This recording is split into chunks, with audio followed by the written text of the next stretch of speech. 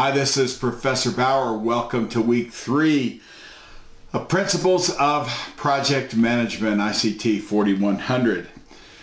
Just to look at our agenda for a much briefer video, hopefully, this time around.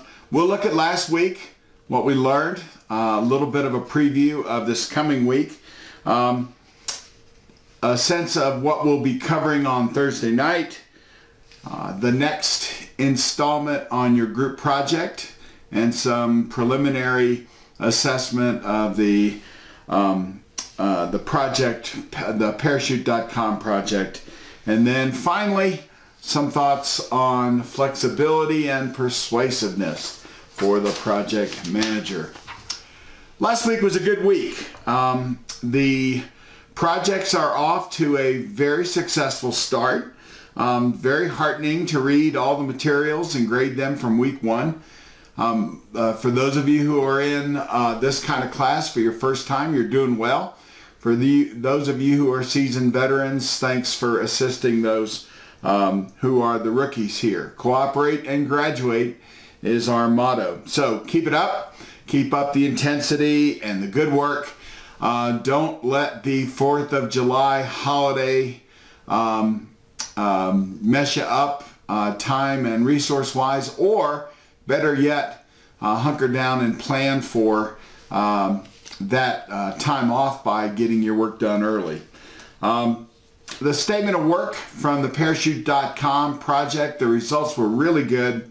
A few things that needed to be tweaked here and there, but overall you guys get the hang of it.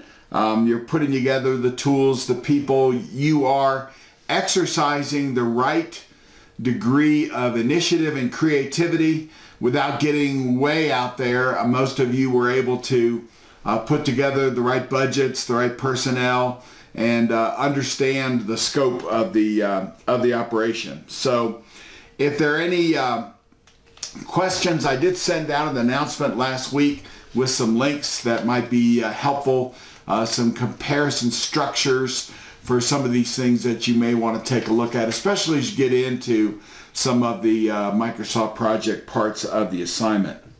Okay, this week, week 3, complete the readings, the instructional materials, read and review the lecture material. You've got 2 discussions to add to.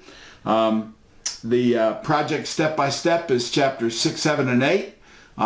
Moves pretty quickly. And then finally, you've got the team requirements document assignment. And these are 3 short documents that you need to create. And we'll walk through them as well.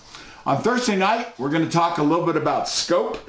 We'll look briefly at the lab assignment and then walk through the requirement documentation template, the requirements management plan template, and the requirements traceability matrix template. 3 documents that, starting from templates, that you'll work on for this week for your project. So just make sure that you get those out and you'll be fine.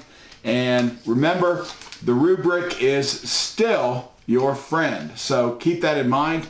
Most of you met the rubric and knocked it out of the ballpark. So just keep it up and you'll do a great job. So have a great week 3. Happy birthday, America. And for my students from the Walt Disney Corporation and those of you who are heading back to your work and work site after the 4th, enjoy your last week at home, or as you're starting to wrap that up. Be safe and take care. Our story is about flexibility and persuasiveness, which as a project manager you really can't have enough of. They're an important part of how we cooperate, how we get things done. Sometimes you're about the only person who is really watching the clock, and so you have to win not by force. Many times you have no power in the equation, but you have to be able to convince people. And so we turn to Aesop's fables.